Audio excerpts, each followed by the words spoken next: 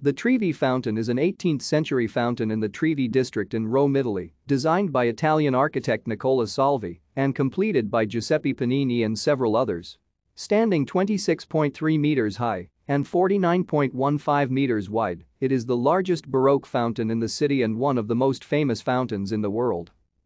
The fountain has appeared in several films, including Roman Holiday, Three Coins in the Fountain, Federico Fellini's classic La Dolce Vita, Sabrina Goes to Rome, and the Lizzie McGuire movie.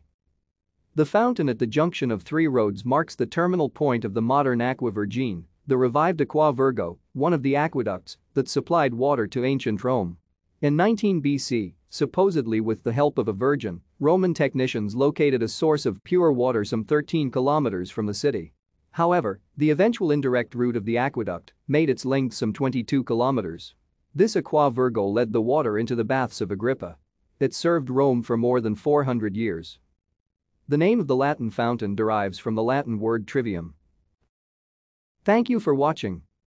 Like and subscribe if you would like to view more of our videos.